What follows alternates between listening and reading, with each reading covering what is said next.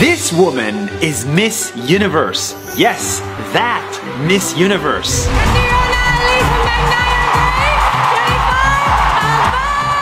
She went from struggling financially, supporting her family in Manila at age 20, to winning the biggest beauty pageant in the world, fighting for LGBTQ rights and raising thousands of dollars for the poor at age 27.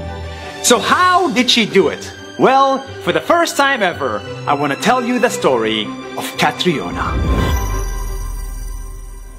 This is Catriona Gray. Hi Nas Daily, I'm Catriona Gray and I won Miss Universe in 2018. Catriona grew up as an only child, and because of her dad's job, she kept moving to different towns, making it very hard for her to make friends. So I had a relatively happy childhood. The thing is, with my dad's work, we moved around a lot. So before the age of 8, I think we moved around 5 or 6 times, and that was really difficult for me. I was always the new kid. Her parents wanted to give her the opportunities they didn't have, so they encouraged her to take different classes to try and find her passion. Karate, singing, music, dancing, anything that would help herself. So when my parents were younger, they themselves weren't given a lot of opportunity. So when they had me, they really explored every opportunity to give me the experiences to try different things. And so I grew a large love of different interests. But the more she grew up, the more lost she felt. At age 20, she became the breadwinner of her family and struggled to make ends meet. To make it worse, she kept comparing herself to people on social media who seemed to have it all figured out. So when I left home at 18, I started off as a model and I went into a bit of performing and hosting. It was a very unstable job. It was very project-based, and so financially it wasn't a very stable place to be. On top of that, I was away from my parents and just figuring out adult life in general. Catriona felt stuck, and that's when she realized if she couldn't help herself, then maybe she could help others. So she decided to start volunteering. So after a period of being quite financially pressured and in a really tough spot, I had the idea to turn to volunteering, where I then realized just how much I had to be grateful for and that I was seeing everything in the wrong way. And that was it. Catriona had found her mission. She was going to help the poor and become their voice. So when her friend signed her up to a beauty pageant, she saw the potential of becoming a voice for the poor. My parents allowed me to join this pageant at the age of 5, and it was really just for fun. There was nothing serious about it. But pageantry was never on my radar.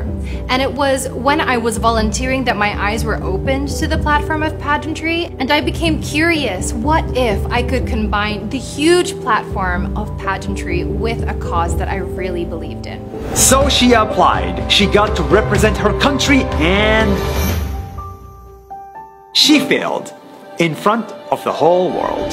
So in my journey to represent my country for the first time, I felt like I was where I was meant to be. I was really passionate about being a spokesperson, being a representative, all to be led to land in the top 5. And it felt like a loss, not just because I failed to grab the title for my country, but also it meant that I wouldn't be able to support my parents as a breadwinner anymore.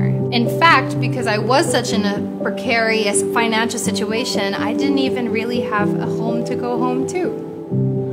But Catriona had found herself. She had found her purpose, so she applied again.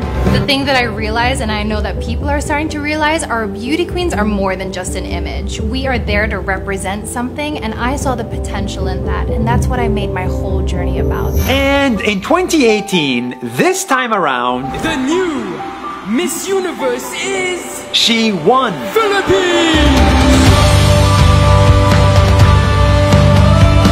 She became Miss Universe. She raised thousands of dollars for the youth of Tondo, Manila. She advocated for women's rights, for the LGBTQ community, for education all over the world. And today, she is launching her own academy. Hi, I'm Catriona Gray, Miss Universe 2018, and in this course, I'm going to teach you exactly how you can be a queen. Where she shares with the world everything she learned on how to be confident, how to find your voice, how to take risks, and how to be a queen, so she can teach people the real definition of being a queen. Because I believe with the right amount of confidence, every single one of us has the power to take over the world. And here at Nas Daily, we are so excited to support her mission. Catriona's story teaches us that the way to find yourself in life is not by finding your passion, it's by finding your purpose. Because once you have it, everything else will fall into place.